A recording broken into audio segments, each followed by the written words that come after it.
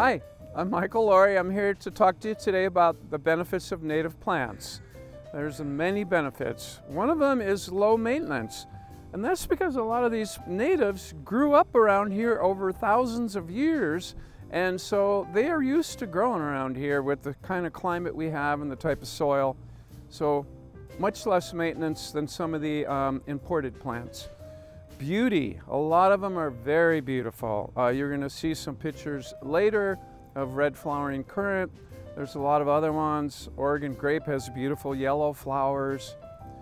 Healthy, and what I mean by that is that because a lot of these native plants, people don't typically use pesticides with them, then it's a healthy, safe place to be. Versus sometimes people put a lot of pesticides on their lawn or with other plants, and so those pesticides can be harmful to us and our pets and children. Not a good thing. Native plants can help with climate change. You know, as we all know, that's a really big problem now, but a lot of the native plants can pull carbon dioxide out of the air, put it in their body, put it in the soil. And again, a lot of other plants can do that, but the natives are adapted to doing that around here, so they're pretty good at doing that in our climate. Conserving water is another benefit, because a lot of these plants have grown up and evolved and been around for thousands of years, far longer than we were around here with our irrigation systems. So a lot of them don't need much water, except maybe in the first couple years when you're establishing them. And also, in terms of saving water, you really want to put the plants that like the shade in the shade, and the plants that like the sun in the sun. And that will help in terms of the water conserving aspect. And finally, big thing is a lot of these native plants attract beautiful native wildlife, birds, insects, butterflies, bees.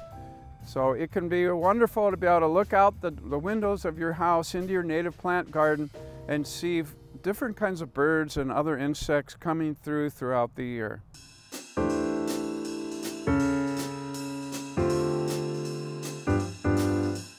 Hi, I'm Diane Emerson. I'm Michael Laurie's wife. We work together on these kinds of projects with Garden Green. And I want to tell you about a person who has really inspired me. In addition to Michael, there's another man. His name is Doug Tallamy.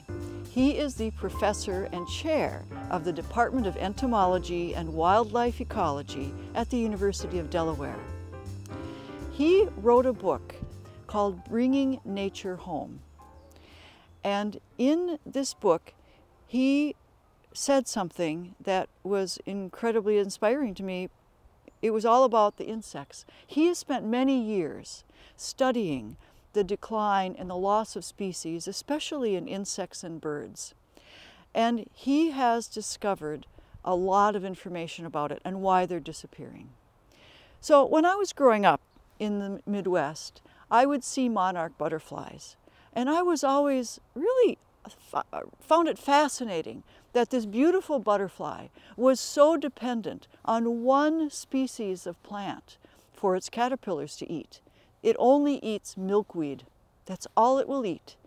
And that was a really cool thing about monarchs.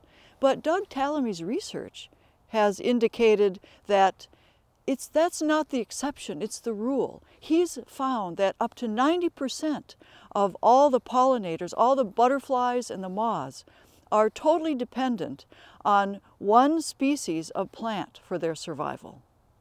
So that explains why we are losing so many of our species. And I would like to read to you a quote from him, from Doug Tallamy. Doug doesn't pull his punches when he talks about this subject. Here's his quote. Unless we modify the places we live, work, and play to meet not only our own needs, but the needs of other species as well, nearly all species of wildlife native to the United States will disappear forever. This is not speculation.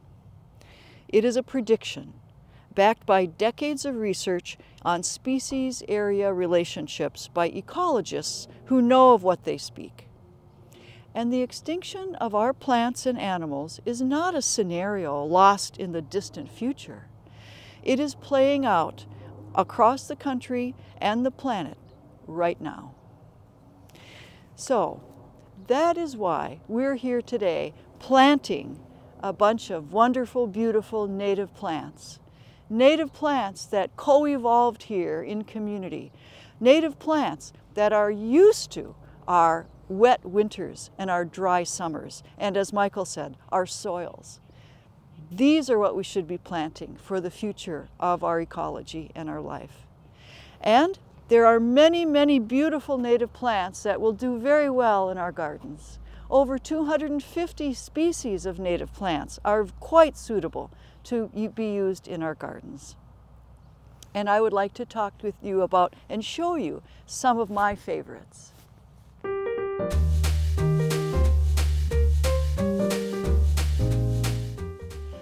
So now I'd like to share with you some of my favorite native plants. And one of the things that I really like is our native sword fern. Look at the length of this frond. These sword ferns can live up to 75 years long. Isn't that amazing? They're like old growth plants. And they are highly underrated as plants in our community. And they're incredibly versatile. These guys can grow in the sun, they can grow in the shade. And once they're established, they're really quite drought tolerant. And one of the interesting things about these guys is that they are very, very good at holding slopes. They have extensive root systems, they're evergreen, and as you drive around Vashon Island, where we live, you'll see it's the sword ferns that are really doing a great job at holding those really steep slopes around the island. Now I'd like to share with you red flowering currant. This is another beautiful native plant, and it happens to be blooming right now. Beautiful flowers. And if you have one of these shrubs on your property, and if you're close to it, to a window, you'll see that the hummingbirds are coming for it. The hummingbirds love this plant. And we are fortunate to have one near our dining room window, and we get to see the hummingbirds when they come visit. Here's another beautiful native plant. This is called kinnikinick. And this is a ground cover for sunny areas. It is evergreen, and it has berries. Another name for this plant is bearberry. So the berries are edible, at least the bears like them. I don't know if they're edible for us or not. They are bright red berries in the fall. So this is another beautiful native plant, wonderful as a ground cover. This one is called Oxalis. This is another wonderful ground cover that's pretty much evergreen, but one of the special things about this plant is that its leaves are edible.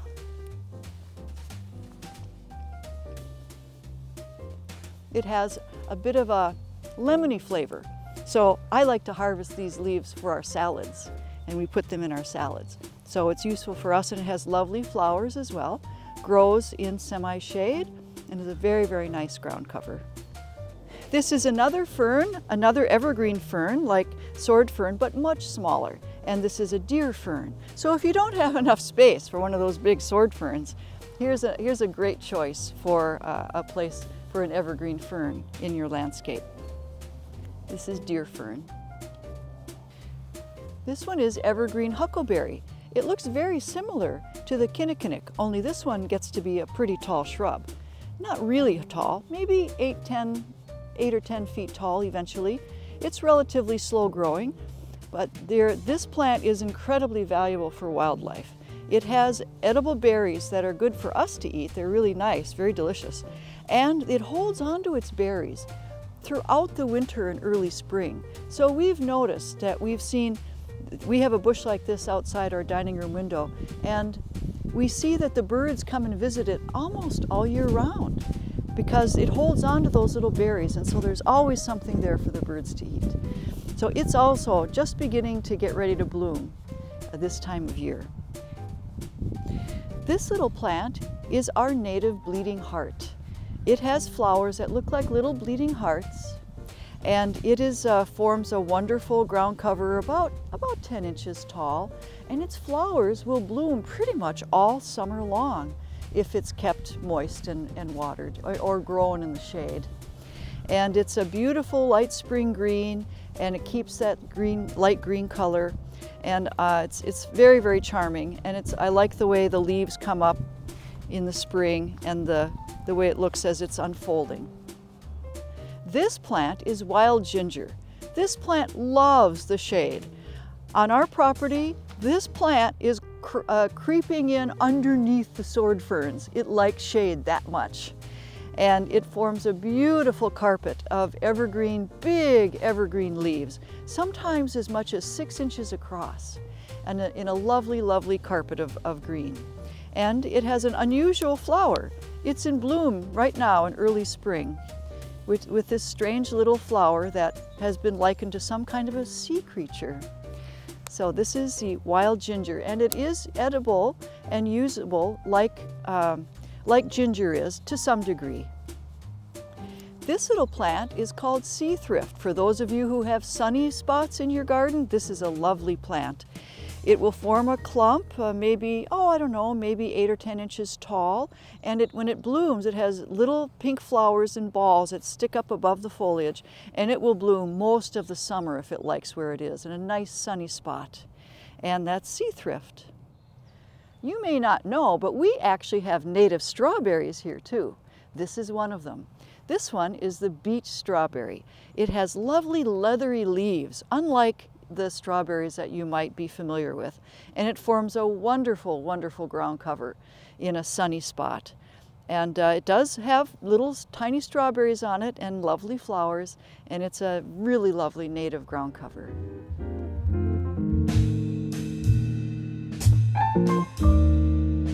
So those are some of my favorite native plants. Now it's your turn. Here's an idea for you. The next time you go to a plant nursery, next time you visit one, ask the staff there to show you their native plants. Even if they don't have any, they're going to remember that, and they'll say, gee, maybe we should have more native plants in our selection. And when you do see the native plants that they have, consider buying some native plants next time and bringing them home and planting them in your landscape. That would be great. And finally, I would just like to thank the King County Wastewater Treatment Division for financing this video and our research, and in conjunction with the Vashon Nature Center and Garden Green. See you around.